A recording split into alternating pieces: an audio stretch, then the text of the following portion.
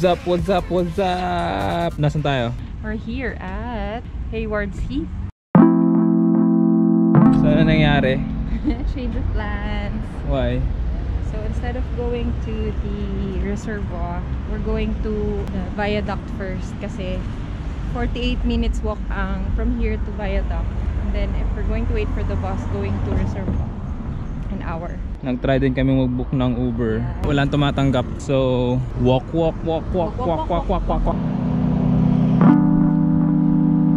Maganda dito. Naglalakad na kami papunta sa viaduct. Pero may mga matatanda daw dito. Old way. Dikit na dikit siya sa kalsada. So, everyday tinitrim nila to. Kasi ganito siya, oh. Sobrang dikit niya. Nasa mataas na puno na tayo.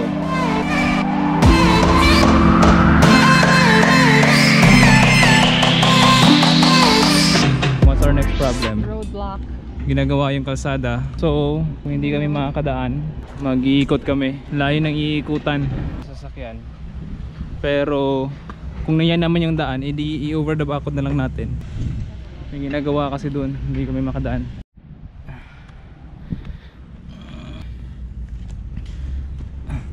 Nag-over the backwood kami sa magandang subdivision. Bahay ni Hansel at ni Gretel. We're back. On track. On track. Nasa Board Hill Garden na kami. Onti pa, bes. Onti pa.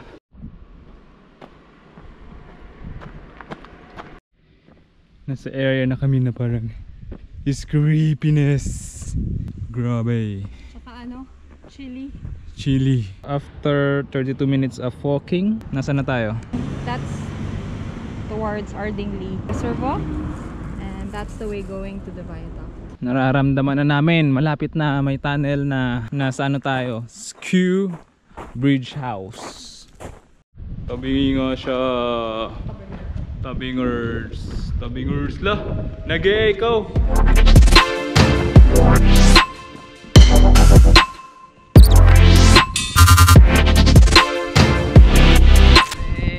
Sa wakas. Ayan na siya mga bes.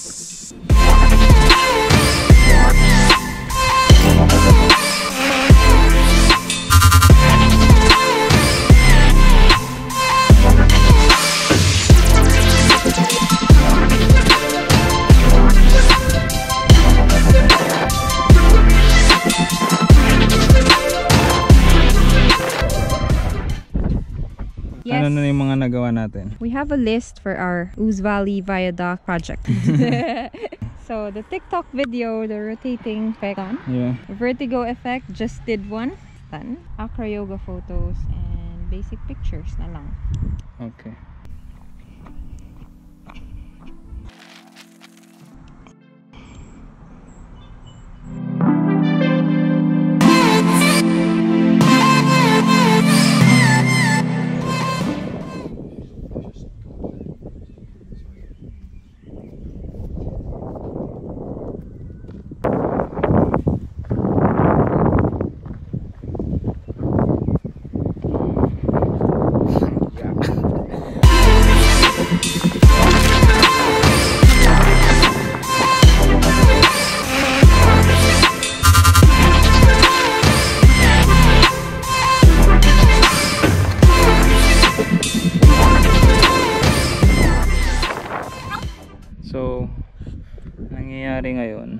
pa kami usog ng usog. Mauubusan na kami ng ano. Anong tawag dyan? Ng base. Kasi yung, ayun sila oh.